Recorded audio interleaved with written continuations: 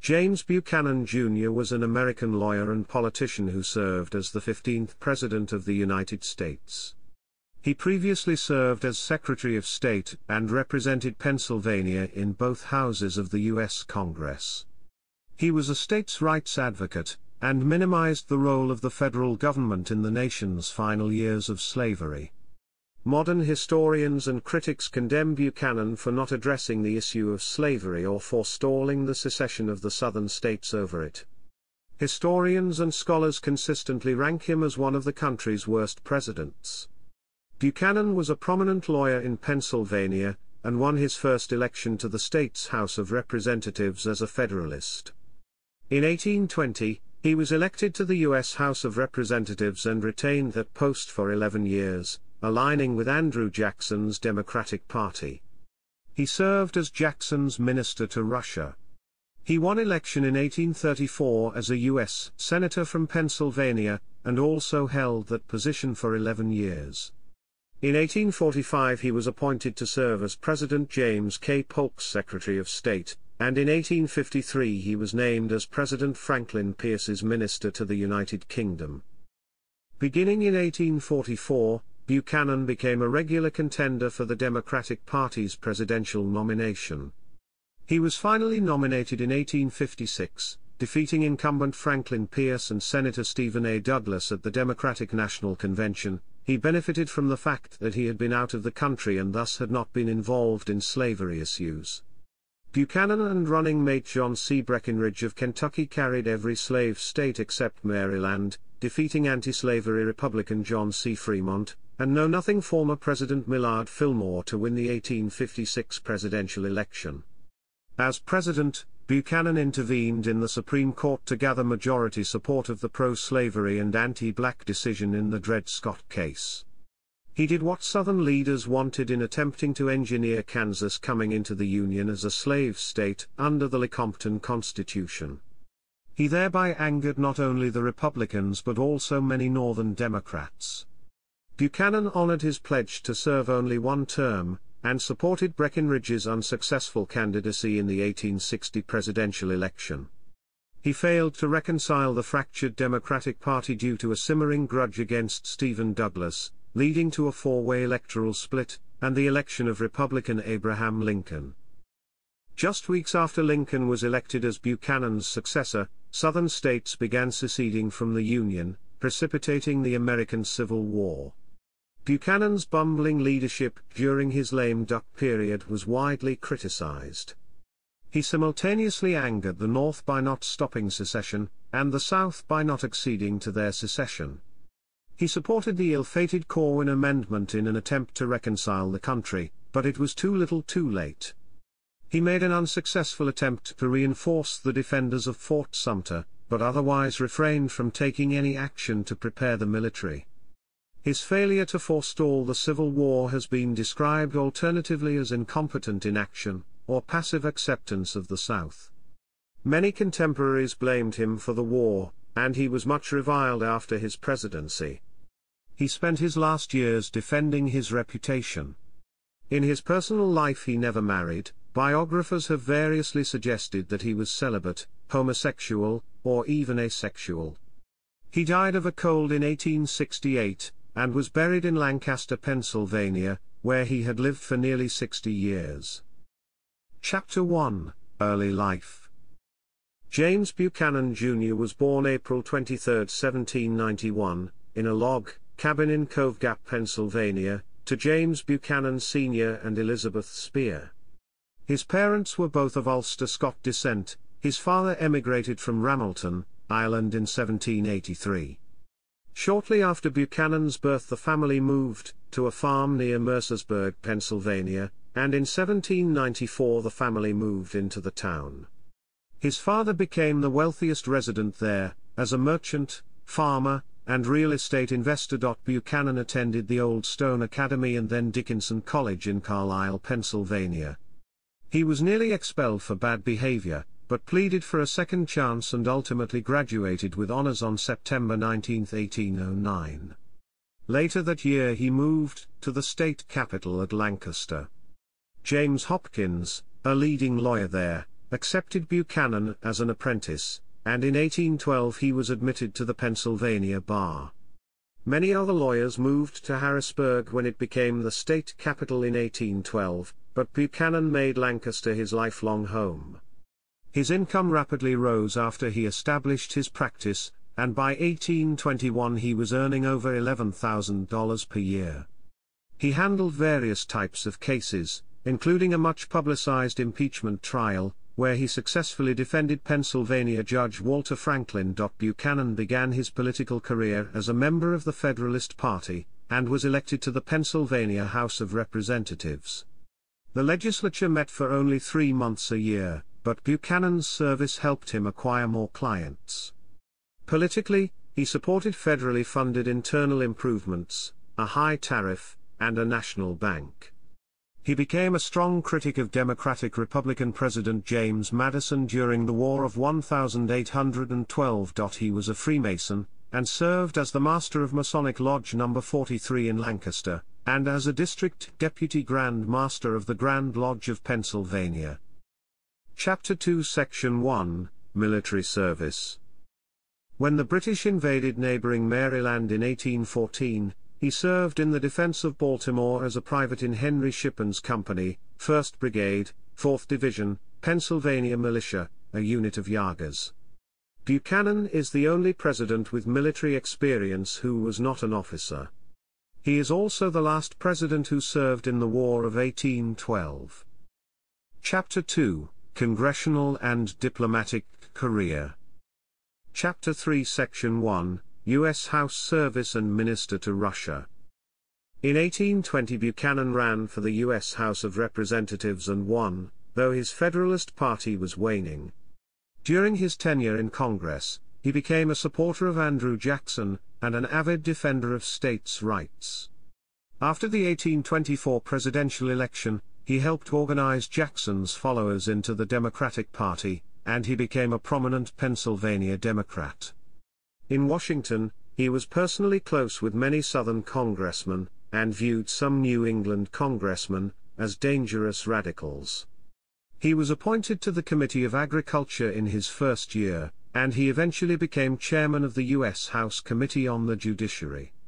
He declined renomination to a 6th term, and briefly returned to private life. After Jackson was re-elected in 1832, he offered Buchanan the position of United States Ambassador to Russia. Buchanan was reluctant to leave the country but ultimately agreed. He served as ambassador for 18 months, during which time he learned French, the trade language of diplomacy in the 19th century. He helped negotiate commercial and maritime treaties with the Russian Empire. Chapter 3 Section 2, Senate Service. Buchanan returned home and was elected by the Pennsylvania state legislature to succeed William Wilkins in the U.S. Senate. Wilkins in turn replaced Buchanan as the ambassador to Russia. The Jacksonian Buchanan, who was re-elected in 1836 and 1842, opposed the rechartering of the Second Bank of the United States and sought to expunge a congressional censure of Jackson stemming from the Bank War. Buchanan also opposed a gag rule sponsored by John C. Calhoun that would have suppressed anti-slavery petitions. He joined the majority in blocking the rule, with most senators of the belief that it would have the reverse effect of strengthening the abolitionists. He said, "We have just as little right to interfere with slavery in the South, as we have to touch the right of petition." Buchanan thought that the issue of slavery was the domain of the states, and he faulted abolitionists for exciting passions over the issue. His support of states' rights was matched by his support for manifest destiny, and he opposed the Webster-Ashburton Treaty for its surrender of lands to the United Kingdom. Buchanan also argued for the annexation of both Texas and the Oregon Country. In the lead-up to the 1844 Democratic National Convention, Buchanan positioned himself as a potential alternative to former President Martin Van Buren, but the nomination went to James K. Polk, who won the election. Chapter 3 Section 3, Secretary of State. Buchanan was offered the position of Secretary of State in the Polk administration, as well as the alternative of serving on the Supreme Court. He accepted the State Department post and served for the duration of Polk's single term in office. He and Polk nearly doubled the territory of the United States through the Oregon Treaty, and the Treaty of Guadalupe Hidalgo, which included territory that is now Texas, California, Nevada, New Mexico, Arizona, Utah, and Colorado. In negotiations with Britain over Oregon, Buchanan at first favored a compromise, but later advocated for annexation of the entire territory. Eventually, he agreed to a division of the 49th parallel. After the outbreak of the Mexican-American War, he advised Polk against taking territory south of the Rio Grande River and New Mexico.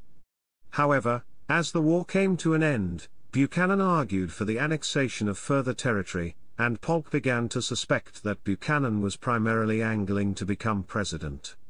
Buchanan did quietly seek the nomination at the 1848 Democratic National Convention, as Polk had promised, to serve only one term, but Senator Lewis Cass of Michigan was nominated. Chapter 3 Section 4, Ambassador to the United Kingdom. With the 1848 election of Whig Zachary Taylor, Buchanan returned to private life. He bought the house of Wheatland on the outskirts of Lancaster and entertained various visitors, while monitoring political events. In 1852, he was named president of the Board of Trustees of Franklin and Marshall College in Lancaster, and he served in this capacity until 1866. He quietly campaigned for the 1852 Democratic presidential nomination, writing a public letter that deplored the Wilmot Proviso, which proposed to ban slavery in new territories. He became known as a doughface due to his sympathy towards the South. At the 1852 Democratic National Convention, he won the support of many Southern delegates but failed to win the two-thirds support needed for the presidential nomination, which went to Franklin Pierce. Buchanan declined to serve as the vice presidential nominee, and the convention instead nominated his close friend, William King. Pierce won the 1852 election, and Buchanan accepted the position of United States Minister to the United Kingdom. Buchanan sailed for England in the summer of 1853, and he remained abroad for the next 3 years. In 1850, the United States and Great Britain had signed the Clayton-Bulwer Treaty, which committed both countries to joint control of any future canal that would connect the Atlantic and Pacific Oceans through Central America. Buchanan met repeatedly with Lord Clarendon, the British Foreign Minister, in hopes of pressuring the British to withdraw from Central America. He also focused on the potential annexation of Cuba, which had long interested him. At Pierce's prompting, Buchanan met in Ostend, Belgium with U.S. Ambassador to Spain Pierre Soleil and U.S. Ambassador to France John Mason. A memorandum draft resulted, called the Ostend Manifesto, which proposed the purchase of Cuba from Spain, then in the midst of revolution and near bankruptcy. The document declared the island as necessary to the North American Republic as any of its present family of states. Against Buchanan's recommendation, the final draft of the manifesto suggested that wresting it from Spain, if Spain refused to sell, would be justified by every law, human and divine. The manifesto, generally considered a blunder, was never acted upon, and weakened the Pierce administration and reduced support for Manifest Destiny. Chapter 3, Presidential Election of 1856. Buchanan's service abroad allowed him to conveniently avoid the debate over the Kansas-Nebraska Act then roiling the country in the slavery dispute. While he did not overtly seek the presidency, he assented to the movement on his behalf. The 1856 Democratic National Convention met in June 1856, producing a platform that reflected his views, including support for the fugitive slave law, which required the return of escaped slaves. The platform also called for an end to anti-slavery agitation, and U.S. ascendancy in the Gulf of Mexico. President Pierce hoped for re-nomination, while Senator Stephen A. Douglas also loomed as a strong candidate. Buchanan led on the first ballot, boosted by the support of powerful Senators John Slidell, Jesse Bright, and Thomas F. Bayard, who presented Buchanan as an experienced leader appealing to the North and South. He won the nomination after 17 ballots. He was joined on the ticket by John C. Breckinridge of Kentucky, in order to placate supporters of Pierce and Douglas, with whom Breckinridge had been allied. Buchanan faced two candidates in the general election. Former Whig President Millard Fillmore ran as the American Party candidate, while John C. Fremont ran as the Republican nominee. Buchanan did not actively campaign, but he wrote letters and pledged to uphold the Democratic platform. In the election, he carried every slave state except for Maryland, as well as 5 slavery-free states, including his home state of Pennsylvania. He won 45% of the popular vote and decisively won the electoral vote, taking 174 of 296 votes. His election made him the first president from Pennsylvania.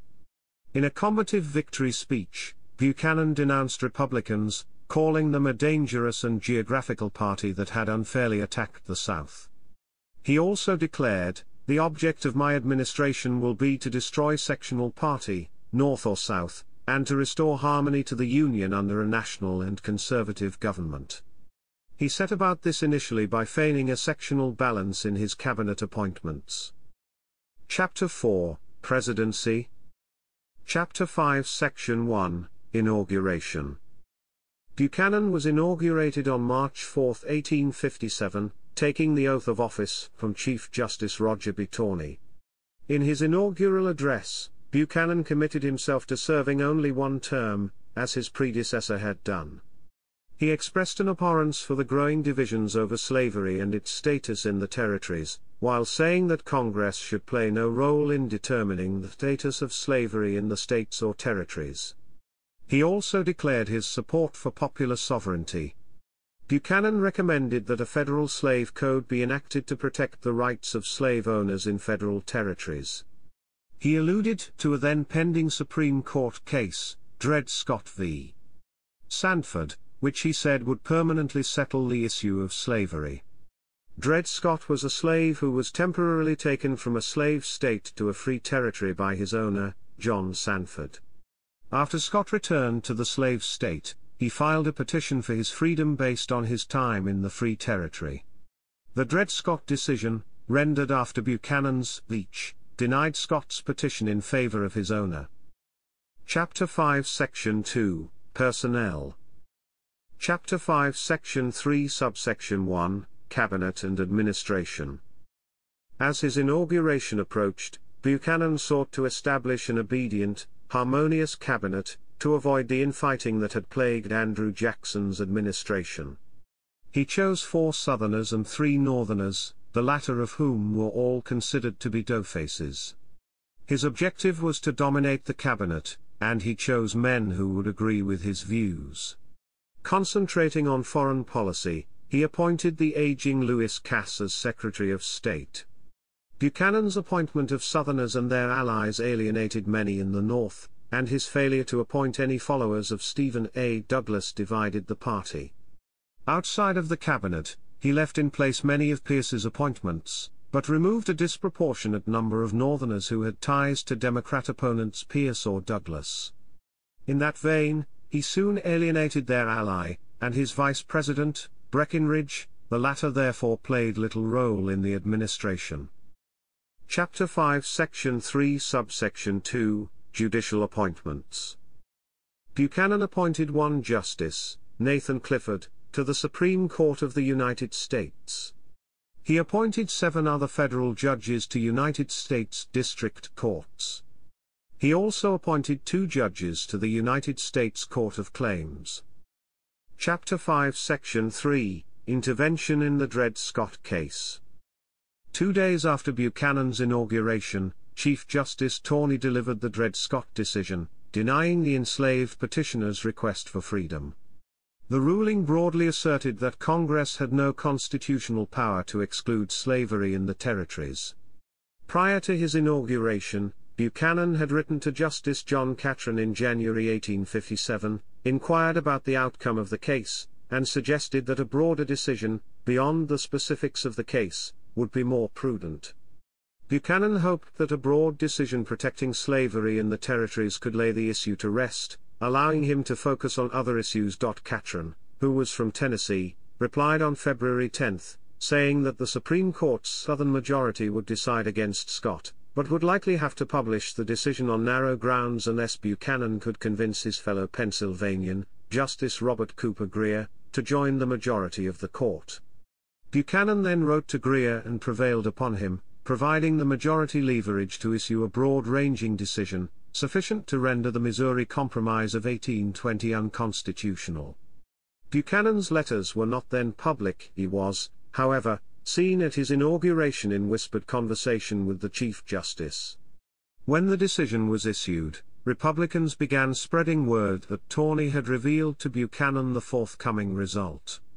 Rather than destroying the Republican platform as Buchanan had hoped, the decision outraged Northerners who denounced it. Chapter 5 Section 4, Panic of 1857. The Panic of 1857 began in the summer of that year, ushered in by the collapse of 1,400 state banks and 5,000 businesses. While the South escaped largely unscathed, numerous northern cities experienced drastic increases in unemployment. Buchanan agreed with the Southerners who attributed the economic collapse to overspeculation. Reflecting his Jacksonian background, Buchanan's response was reform, not relief. While the government was without the power to extend relief, it would continue to pay its debts in specie, and while it would not curtail public works, none would be added. In hopes of reducing paper money supplies and inflation, he urged the states to restrict the banks to a credit level of $3 to $1 of specie and discouraged the use of federal or state bonds as security for bank note issues.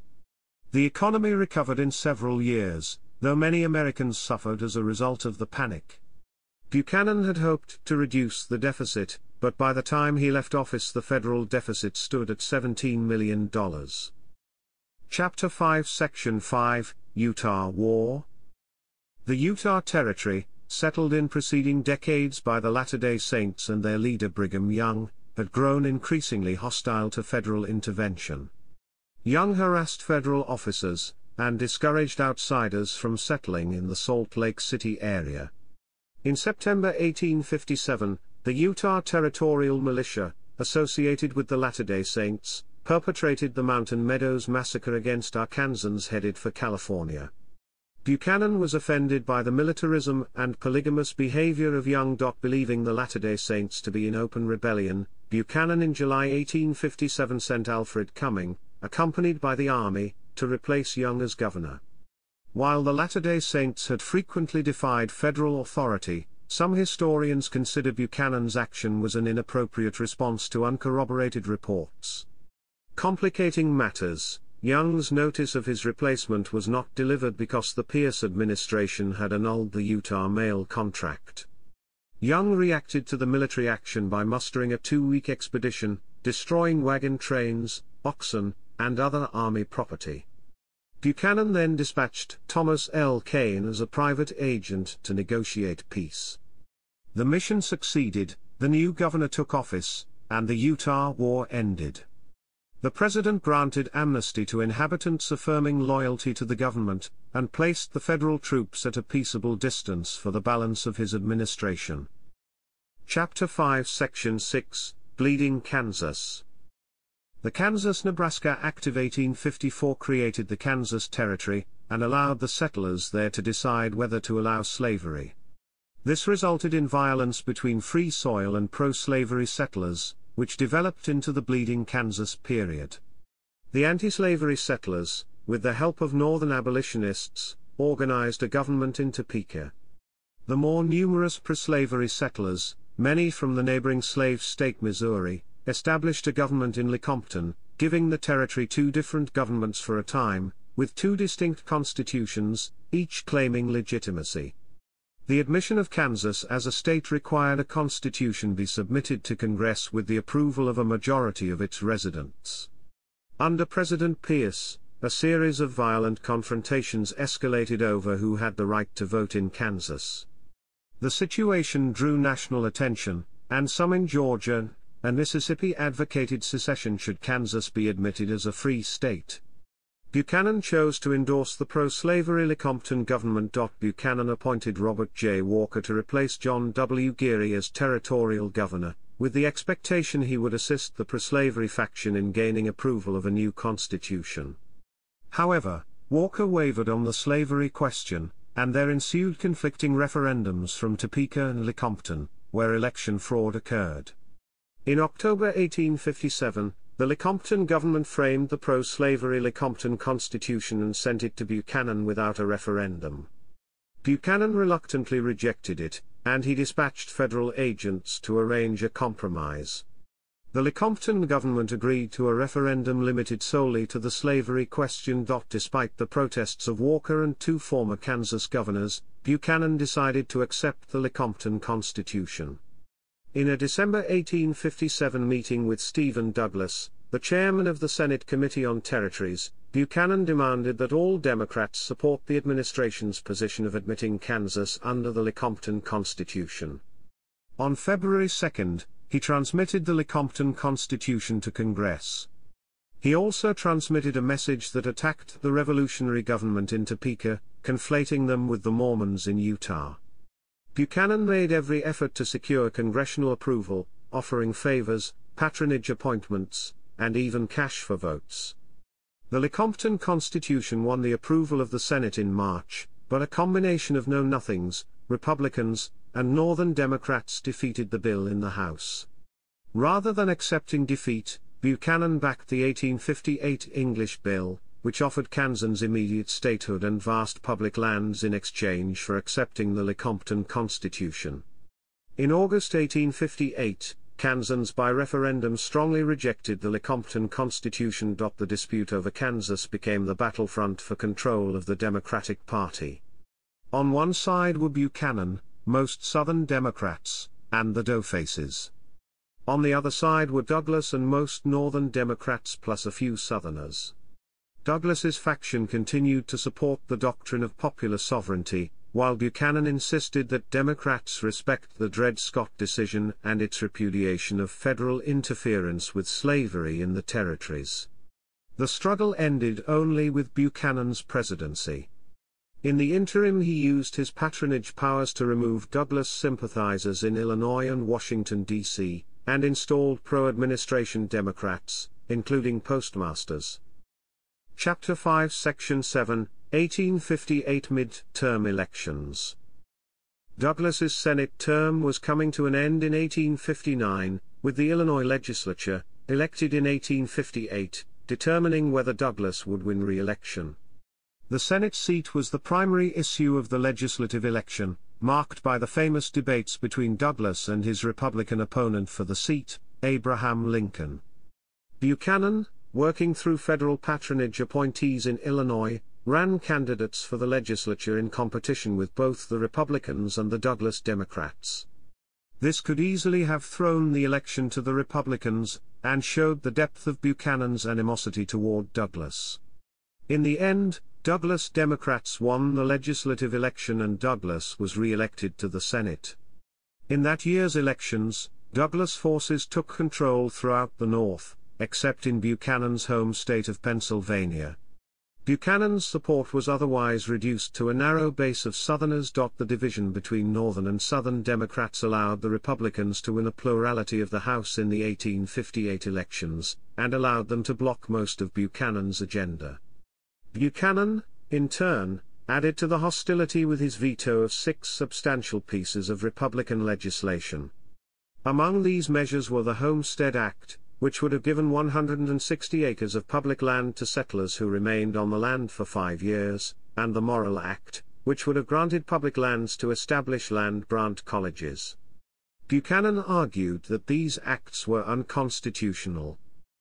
Chapter 5 Section 8, Foreign Policy. Buchanan took office with an ambitious foreign policy, designed to establish U.S. hegemony over Central America at the expense of Great Britain.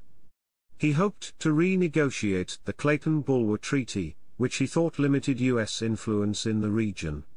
He also sought to establish American protectorates over the Mexican states of Chihuahua and Sonora, and most importantly, he hoped to achieve his long-term goal of acquiring Cuba. After long negotiations with the British, he convinced them to cede the Bay Islands to Honduras and the Mosquito Coast to Nicaragua. However, Buchanan's ambitions in Cuba and Mexico were largely blocked by the House of Representatives. Buchanan also considered buying Alaska from the Russian Empire, as a colony for Mormon settlers, but he and the Russians were unable to agree upon a price. In China, the administration won trade concessions in the Treaty of Tianjin. In 1858, Buchanan ordered the Paraguay expedition to punish Paraguay for firing on the USS Water Witch, and the expedition resulted in a Paraguayan apology and payment of an indemnity. The chiefs of Raiatea and Taha in the South Pacific, refusing to accept the rule of King Tamatoa V, unsuccessfully petitioned the United States to accept the islands under a protectorate in June 1858. Buchanan was given a herd of elephants by the King of Siam, one of which he kept at the White House. Other presidential pets included a pair of bald eagles and a Newfoundland dog. Chapter 5 Section 9, Co-Vote Committee. In March 1860, the House impaneled the Co-Vote Committee to investigate the administration for alleged impeachable offenses, such as bribery and extortion of representatives. The committee, 3 Republicans and 2 Democrats, was accused by Buchanan's supporters of being nakedly partisan. They charged its chairman, Republican Representative John Covode, with acting on a personal grudge from a disputed land grant designed to benefit Covode's railroad company. The Democratic committee members, as well as Democratic witnesses, were enthusiastic in their condemnation of Buchanan. The committee was unable to establish grounds for impeaching Buchanan. However, the majority report issued on June 17 alleged corruption and abuse of power among members of his cabinet. The report also included accusations from Republicans that Buchanan had attempted to bribe members of Congress in connection with the Lecompton Constitution.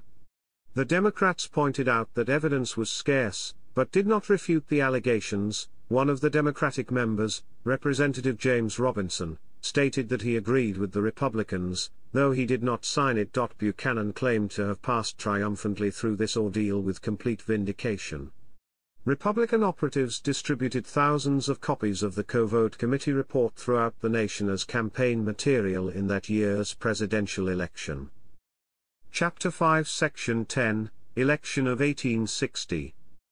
The 1860 Democratic National Convention convened in April of that year and, though Douglas led after every ballot, he was unable to win the 2/3 majority required.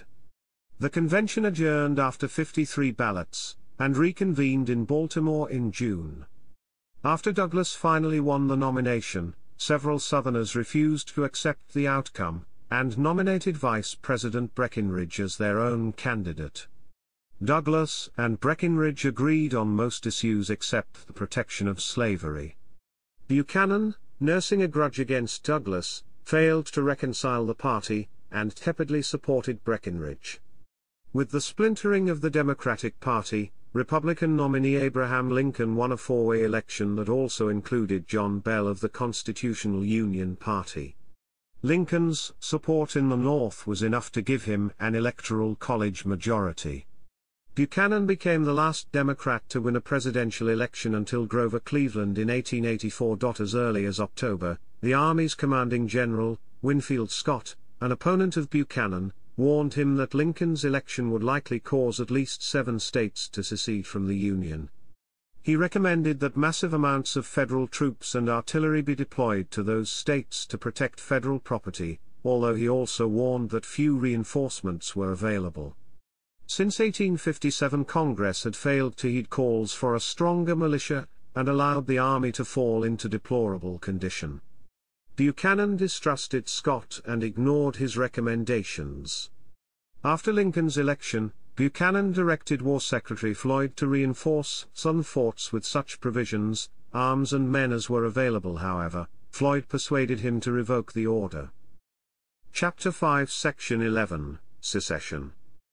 With Lincoln's victory, talk of secession and disunion reached a boiling point, putting the burden on Buchanan to address it in his final speech to Congress on December 10. In his message, which was anticipated by both factions, Buchanan denied the right of states to secede but maintained the federal government was without power to prevent them.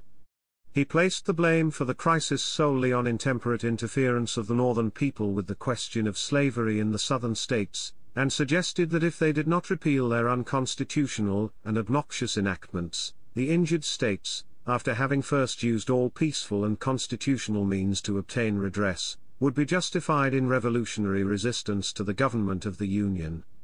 Buchanan's only suggestion to solve the crisis was an explanatory amendment affirming the constitutionality of slavery in the states, the fugitive slave laws, and popular sovereignty in the territories. His address was sharply criticized both by the North, for its refusal to stop secession, and the South, for denying its right to secede. 5 days after the address was delivered, Treasury Secretary Howell Cobb resigned, as his views had become irreconcilable with the president's. South Carolina, long the most radical Southern state, seceded from the Union on December 20, 1860. However, Unionist sentiment remained strong among many in the South, and Buchanan sought to appeal to the Southern moderates who might prevent secession in other states. He proposed passage of constitutional amendments protecting slavery in the states and territories.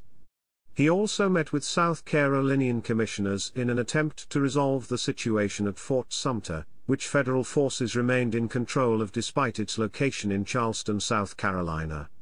He refused to dismiss Interior Secretary Jacob Thompson after the latter was chosen as Mississippi's agent to discuss secession, and he refused to fire Secretary of War John B. Floyd despite an embezzlement scandal. Floyd ended up resigning, but not before sending numerous firearms to Southern states, where they eventually fell into the hands of the Confederacy.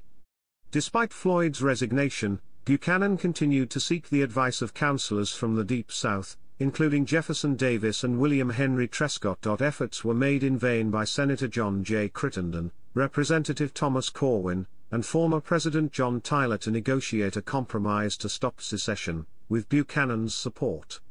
Failed attempts were also made by a group of governors meeting in New York. Buchanan secretly asked President-elect Lincoln to call for a national referendum on the issue of slavery, but Lincoln declined.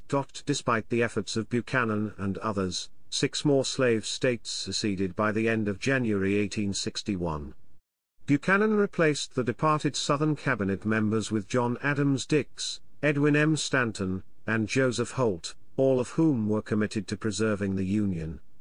When Buchanan considered surrendering Fort Sumter, the new cabinet members threatened to resign, and Buchanan relented. On January 5, Buchanan decided to reinforce Fort Sumter, sending the Star of the West with 250 men and supplies. However, he failed to ask Major Robert Anderson to provide covering fire for the ship, and it was forced to return north without delivering troops or supplies. Buchanan chose not to respond to this act of war, and instead sought to find a compromise to avoid secession.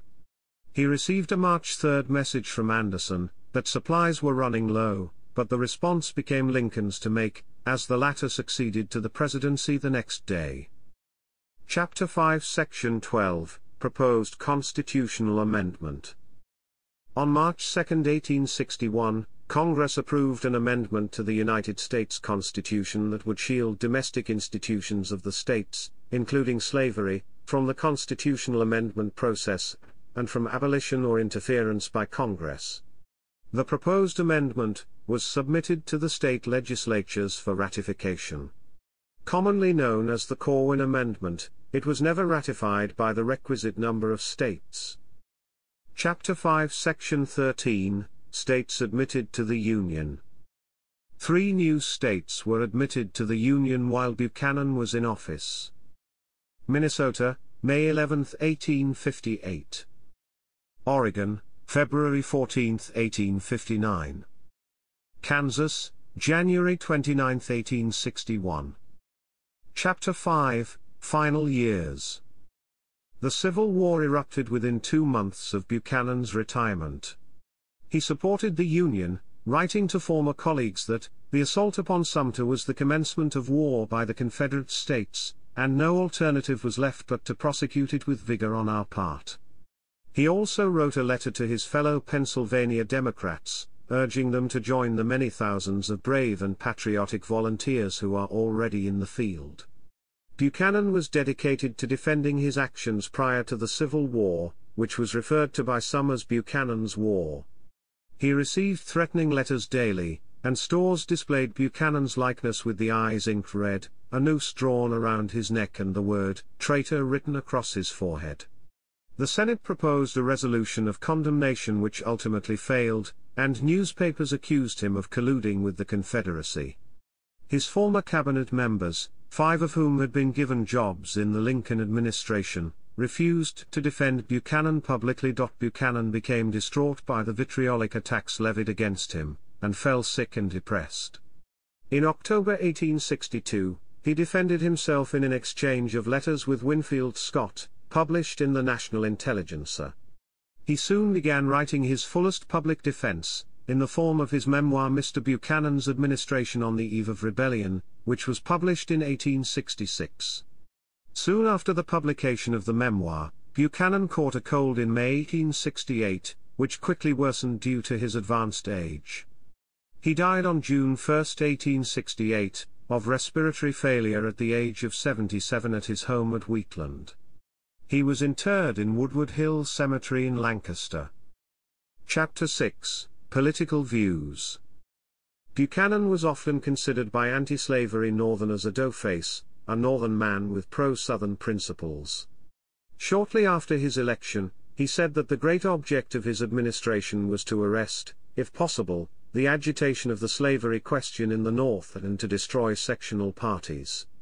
Buchanan believed the abolitionists were preventing the solution to the slavery problem. He stated, "Before commenced this agitation, a very large and growing party existed in several of the slave states in favor of the gradual abolition of slavery, and now not a voice is heard there in support of such a measure. The abolitionists have postponed the emancipation of the slaves in 3 or 4 states for at least half a century." In deference to the intentions of the typical slaveholder, he was willing to provide the benefit of the doubt. In his 3rd annual message to Congress, the President claimed that the slaves were treated with kindness and humanity. Both the philanthropy and the self-interest of the master have combined to produce this humane result.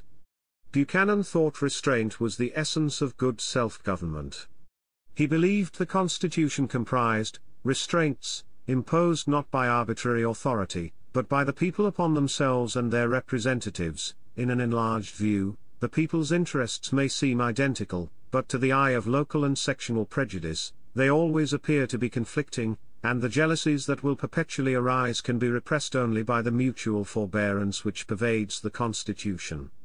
Regarding slavery and the Constitution, he stated, "Although in Pennsylvania we are all opposed to slavery in the abstract, we can never violate the constitutional compact we have with our sister states. Their rights will be held sacred by us. Under the Constitution it is their own question, and there let it remain."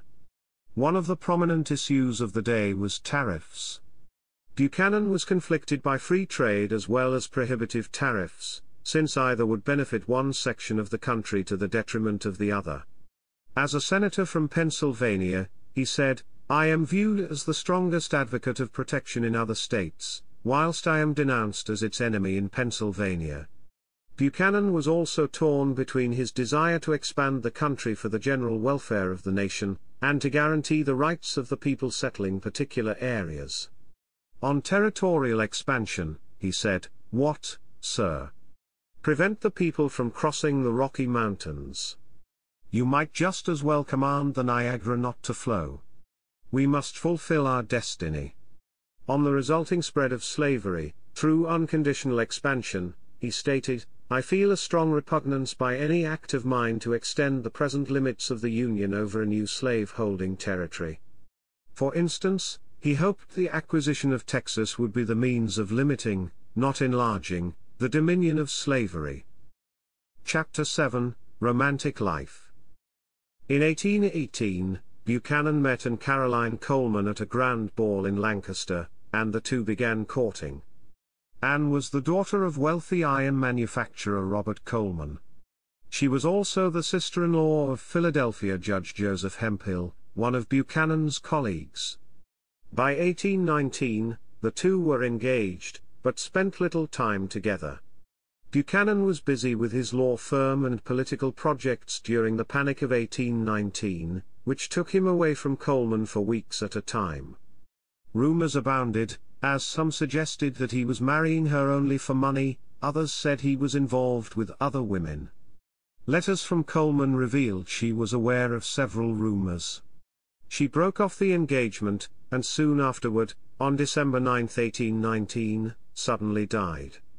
Buchanan wrote to her father for permission to attend the funeral, which was refused.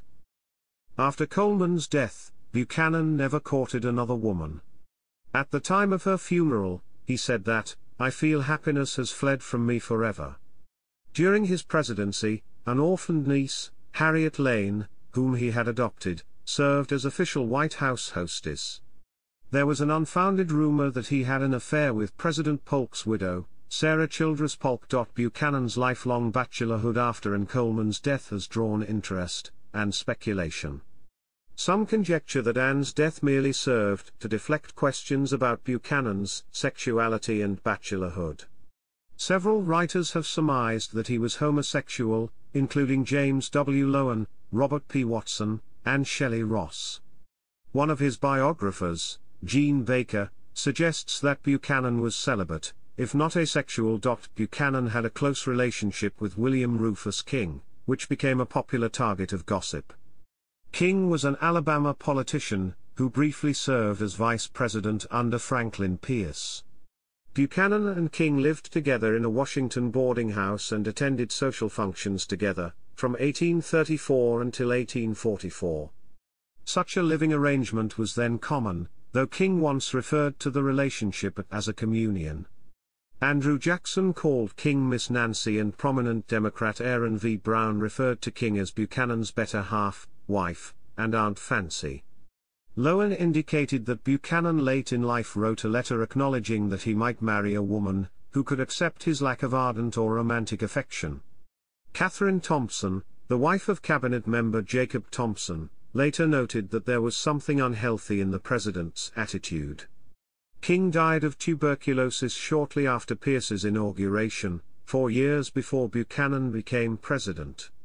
Buchanan described him as among the best, the purest and most consistent public men I have known. Biographer Baker opines that both men's nieces may have destroyed correspondence between the two men. However, she believes that their surviving letters illustrate only the affection of a special friendship. Chapter 8, Legacy. Chapter 9, Section 1, Historical Reputation. Though Buchanan predicted that history will vindicate my memory, historians have criticized Buchanan for his unwillingness or inability to act in the face of secession. Historical rankings of presidents of the United States without exception place Buchanan among the least successful presidents.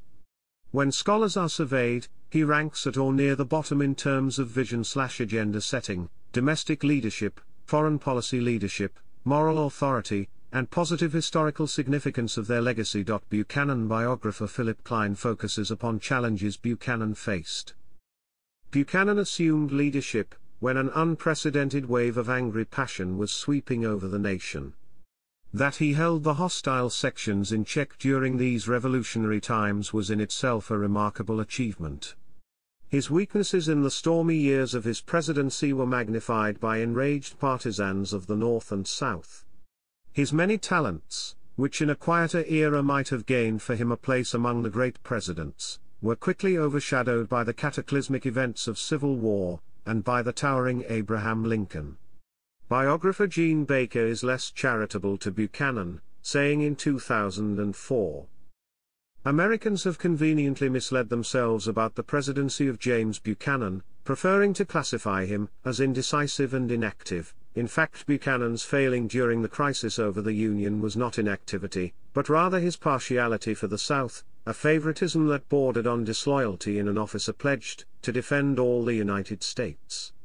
He was that most dangerous of chief executives, a stubborn, mistaken ideologue whose principles held no room for compromise. His experience in government had only rendered him too self-confident to consider other views. In his betrayal of the national trust, Buchanan came closer to committing treason than any other president in American history. Chapter 9 Section 2, Memorials. A bronze and granite memorial near the southeast corner of Washington, D.C. Meridian Hill Park was designed by architect William Gordon Beecher and sculpted by Maryland artist Hans Schuler. It was commissioned in 1916 but not approved by the U.S. Congress until 1918, and not completed and unveiled until June 26, 1930. The memorial features a statue of Buchanan, bookended by male and female classical figures representing law and diplomacy, with engraved text reading, "The incorruptible statesman whose walk was upon the mountain ranges of the law," a quote from a member of Buchanan's cabinet, Jeremiah S. Black. An earlier monument was constructed in 1907-08, and dedicated in 1911, on the site of Buchanan's birthplace in Stony Batter, Pennsylvania. Part of the original 18.5-acre memorial site is a 250-ton pyramid structure that stands on the site of the original cabin where Buchanan was born. The monument was designed to show the original weathered surface of the native rubble and mortar. 3 counties are named in his honor, in Iowa, Missouri, and Virginia. Another in Texas was christened in 1858 but renamed Stevens County, after the newly elected Vice President of the Confederate States of America, Alexander Stephens, in 1861. The city of Buchanan, Michigan, was also named after him. Several other communities are named after him: the unincorporated community of Buchanan, Indiana, the city of Buchanan, Georgia, the town of Buchanan, Wisconsin, and the townships of Buchanan Township, Michigan, and Buchanan, Missouri. James Buchanan High School is a small, rural high school located on the outskirts of his childhood hometown, Mercersburg, Pennsylvania. Chapter 9 Section 3, Popular Culture Depictions. Buchanan and his legacy are central to the film Raising Buchanan. He is portrayed by René Auberjonois. Chapter 9 Section 4, Works cited.